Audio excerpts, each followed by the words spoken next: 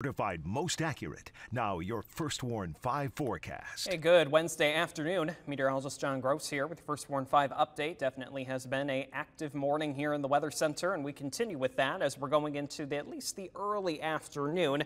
Still holding on to an active severe thunderstorm warning. That's for Sanilac County. We'll hold on to that until about 1:15, but I think once we get past this storm, that's going to be pretty much it as far as severe weather goes. But there it is on the radar, affecting mainly the northeastern sections of the county, anywhere near Port Sanilac, just to the north there near Delaware. This is now just moving to the east of Argyle. So as that continues to make southeasterly progress, eventually over Lake Huron later this afternoon, you can see pretty much the rest of mid-Michigan not seeing too much. So there could be a few lingering showers as we go later into the afternoon, maybe the early evening. This is going to be the setup. Big cold front eventually will be moving through the region as we go later into tonight. Behind that, that's going to be ushering in some much cooler air, and it's also going to be a little bit breezy as we get into especially the day tomorrow. So once we get past that storm near Sanilac County, I think maybe a few lingering showers here and there. Can't completely rule it out, but I think it's going to be a good mix of sun and clouds as we go throughout the rest of your Wednesday, and that will hold steady even as we go later into tonight, early Thursday morning.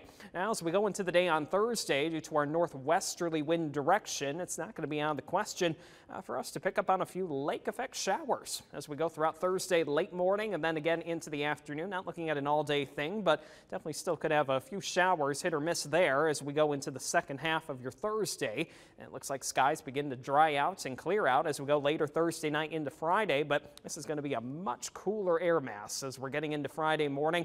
Temperatures, those could be as cold as the 30s as we start off Friday. So here we go with the winds. We're talking about that as we go throughout the rest of your Wednesday.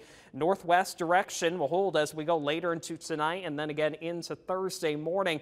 And check out how high these wind gusts could possibly get as we get into Thursday afternoon. 25, even upwards of near 30 miles per hour, not out of the question. And here's going to be the big temperature swing we're talking about. This is going to be one of the last warmer days I think we're going to have for quite a little while. We've got 80s looking good by the afternoon today.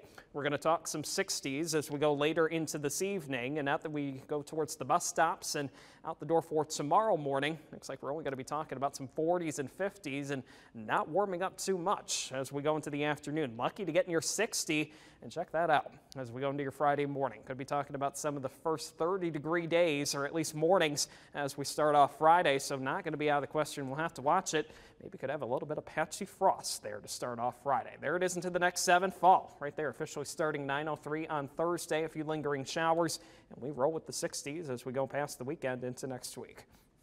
Stay with WNEM TV5 on air, on the go, and online for more news and weather updates.